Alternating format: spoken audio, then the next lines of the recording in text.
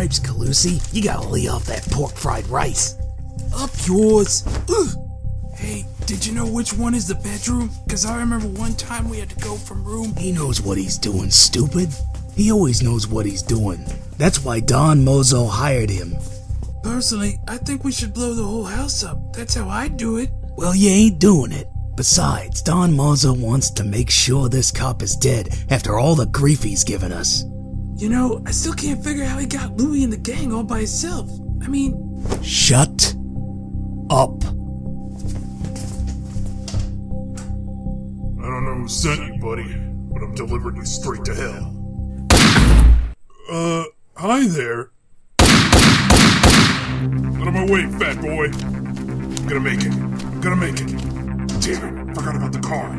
Driver probably has a shotgun in case I got this far. Yeah! Pretty good silencer, but this'll well wake the neighbors. Great. Just great.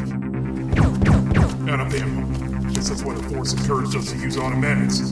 Nobody better be out back, cause it's either the back way or the basement. Barry, get outside. He locked himself in the cellar and he might try one of the windows.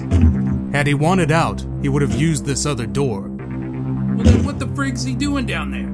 Can't be sure, but it sounds as if he's digging. There it is. Say, what do you suppose was so important down here that he'd go digging for it now? Take a look in the sack. Cripes, I don't believe it. It's some kind of mask. Must be worth quite a bit.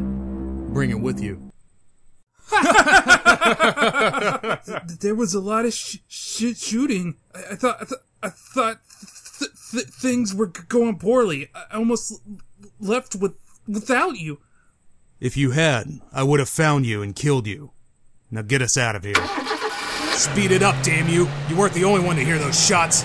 Right, don't have to yell. Come on, pal. Put the pedal to the metal. Good fucks. Look what we brung you, a mask to hide your ugly pus. Hey, I can't see. Get it off my face. I can't see anything. Wait a minute. What am I talking about? I can see everything! Now then, who said they wanted to go faster? Slow down! We got a gorilla for sale! Matilda gorilla for sale! Slow, alright! Oh, this is ridiculous. First it's speed up, now it's slow down. Make up your mind. Woo! What a stop! You guys alright? Hey guys, are you... Whoop! Now there's an ad for seatbelts. Say, looky here. Well, I'll be. This mask has made me absolutely gorgeous. Except for that crack running down the middle of my face. It's also made me invulnerable! Excuse me, fellas. I've got to find out what else this mask can do.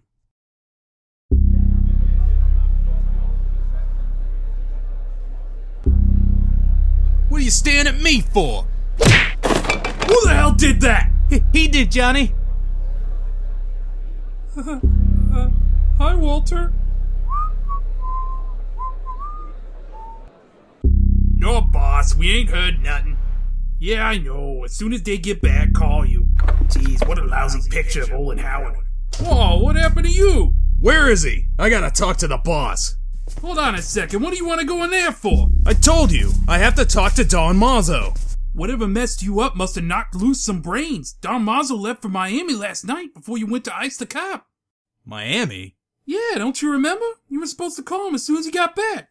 Miami? Yeah, listen, you want to talk to him? I'll give him a call. And you can tell him what went wrong, because something obviously did. Miami?! What's your problem, laughing boy? Your face! It ripped! Ah, I see. I see cold soft drinks. Hey, who yelled Miami? Forget about that.